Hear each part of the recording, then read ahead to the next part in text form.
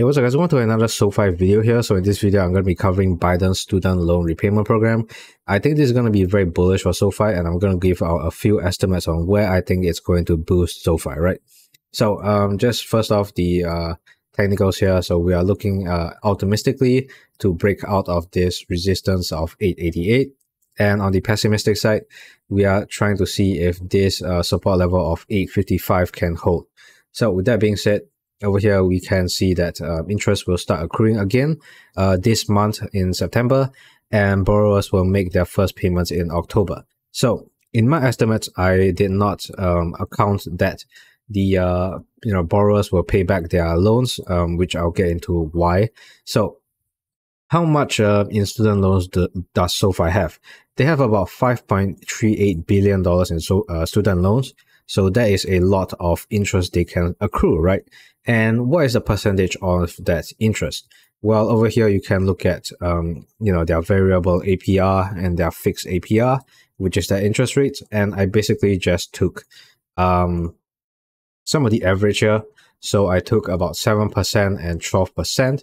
Once again, just to estimate a bit lower here because we are losing out on 1 month, and it's likely, maybe some people might not be able to pay even the interest, right? So over here, we have a statement from the White House saying those who can pay should definitely pay, and they are giving some time because I'm pretty sure most people are not in the right financial state to pay their loans right now. I know a friend who's right now just asking me for money just to borrow because times are tough right now. A lot of people are struggling with finances, and that really goes to show how bad the situation right now is. So first up, let's look at their revenues here before we give an estimate. Last quarter, they printed out a revenue of about 676 million per quarter here. So we are going to do quarterly estimates here, but for next quarter, I took the student loans times 7% on the low end, and we get this number divided by 12. So this is per year, per month, and per quarter is this. And I divided, I times 2 out of 3 here because we are losing out on August number. So we are getting about this $62 million next quarter here, and there is about a 10% revenue boost. 9 to 10%. And on the high end, we are getting 21% revenue boost. So that is very, very optimistic.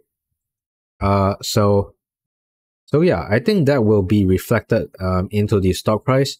So we are going to put about 5% and 10% reflection in the stock price because there are going to be some inefficiencies, maybe some operating expenses and all that.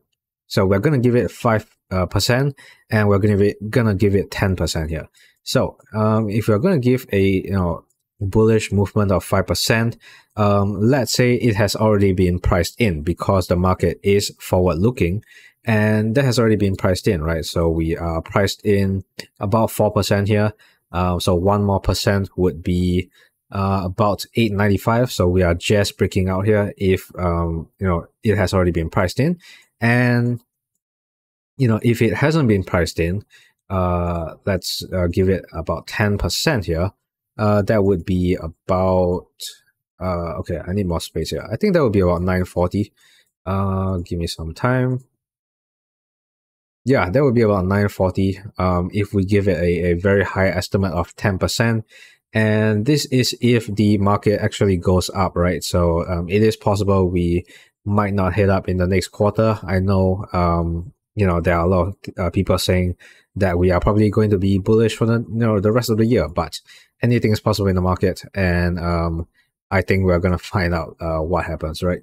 So let's say it hasn't been priced in, and let's say it starts from here, 5%. Once again, not very scientific or mathematical, but there will be about 928.